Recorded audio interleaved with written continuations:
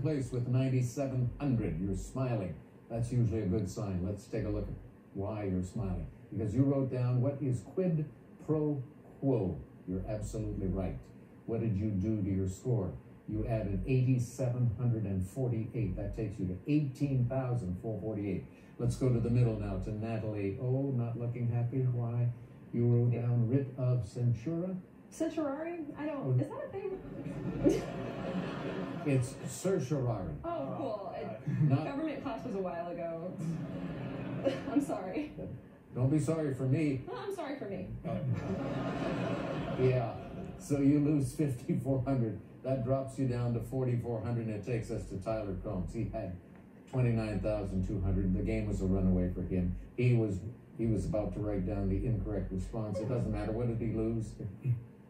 800. That drops him down to 28,400. But he's the semifinalist. Come on over here. Congratulations, Tyler. And now, here are the other quarterfinal winners from earlier this week. Marshall Como, University of Texas at Austin. Nathaniel Miller, Yale University. London Lawrence, University of Mississippi. Joe Coker, Hendrix College.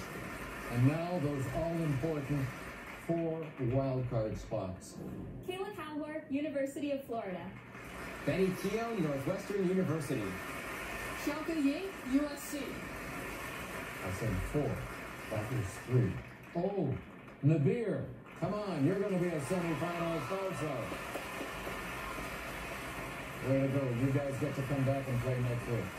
Hope you'll join us then. So long, everybody. The Jeopardy College Championship is presented by Lending Group.